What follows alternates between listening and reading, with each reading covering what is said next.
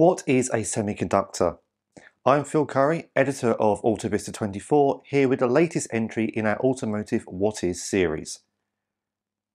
The automotive industry has been talking about semiconductors for the last 18 months, but to understand why, we first need to know what a semiconductor is, as well as the chips that they are an integral part of.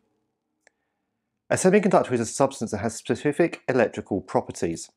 It is usually a solid chemical element or compound that conducts electricity under certain situations but not others, making it ideal to control current and therefore electronic appliances. A substance that can conduct electricity is called a conductor, while one that cannot is called an insulator. Semiconductors have properties that sit between these mediums. A good example of a semiconductor material is silicon with controlled impurities. This is called doped silicon, and depending on what you add, you can increase or remove electrons, giving different conductive effects. Semiconductors are important in creating integrated circuits, or chips, or microchips. Many people will interchange the terms, but a semiconductor is the material and the chip is the electronic part that controls systems and appliances. Integrated circuits are built out of a number of microscopic circuits, transistors, diodes, and wiring fabricated on top of a semiconductor. And these handle the processing tasks of most electrical components. These chips can replace many larger circuits with the semiconductor acting to regulate energy flow. This means the chips can be made smaller but much more powerful. So, what are these semiconductor chips doing in a car? Quite a lot.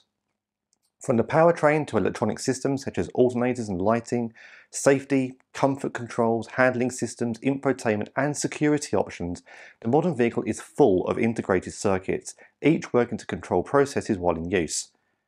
In fact, there can be up to 4,000 chips in a vehicle. This depends on the optional extras, the vehicle's size and the market. Premium models, for example, will feature more technology and therefore more chips than a budget vehicle.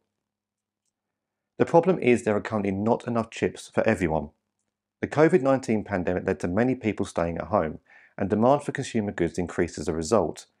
At the same time, the automotive industry, believing demand for vehicles would drop during this period, reduced the number of chips that it ordered.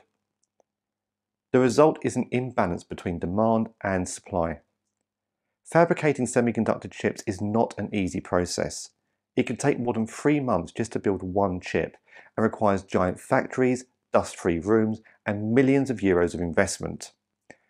Building chip facilities can also take years. Therefore, increasing the supply of semiconductor chips to meet increased demand is not something that can be done overnight.